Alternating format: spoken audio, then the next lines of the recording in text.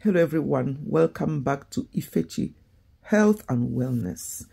Today, I want us to consider this, the power of I can. The power of I can. Many are they who say of me, there is no help. That's in Psalm 3 verse 2. Maybe you have repeatedly heard the words, you can't, throughout your life. Many people like to tell others what they cannot do. Even people you wouldn't automatically consider to be against you.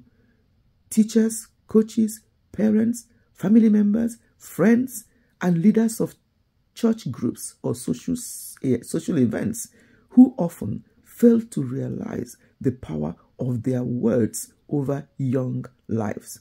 Many of us grew up thinking, I can't, when that wasn't true at all. No matter how often you have heard someone say, you can't, stand on God's word and say, yes, I can. Miracle comes in cans. That is our belief that we can do everything we need to do through Christ, who is our strength. See Philippians 4 verse 13. God believes in you, and now is the time for you to believe in yourself. This is a new day. Put the past behind, and all the disheartening remarks, put them behind you. Words that speak of failure comes from the enemy, not from God. So determine right now not to allow the power of you can't to affect you any longer. In contrast to the enemy, God's Spirit encourages you and will do everything to urge you forward towards success in all areas of life. Facing the challenges of the promised land, God told Joshua 3 times, be of good courage.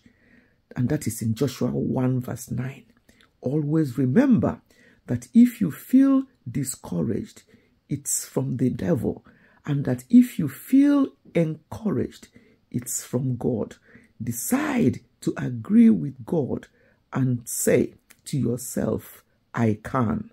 Today, let the power of God's word dominate the power of every negative word that has ever been said or spoken to you or about you.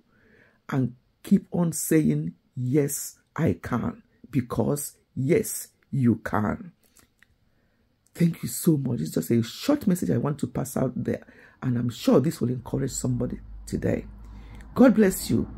Share this short video with others who are feeling discouraged so they can feel encouraged, because being encouraged is from God. So I'm going to stop here by saying, yes, I can. And repeat that to yourself and say, yes, I can, no matter what. Goodbye, and God bless.